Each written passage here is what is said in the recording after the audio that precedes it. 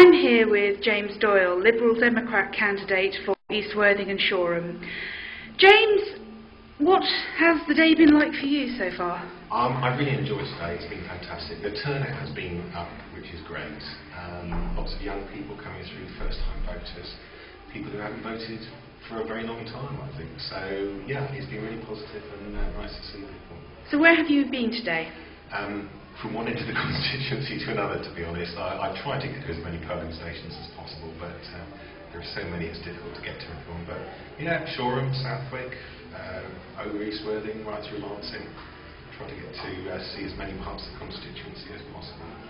What are you hoping to achieve for the Lib Dem vote in East Worthing and Shoreham? I'd like to see the Lib Dem vote go up. I'd like to see us really increase our vote and show that people have responded to the message that the Lib Dems have been promoting throughout this election campaign. And how has the campaign been overall for you? Really good. I think this year it's really engaged people, and what I found interesting is how many questions people have been coming back with. They haven't just watched the debates, they haven't just read what's in the paper, they've thought about what matters to them. And the emails, and the letters and the phone calls have really rolled in this election. People want to know what the parties are going to do for them. Excellent. That's great.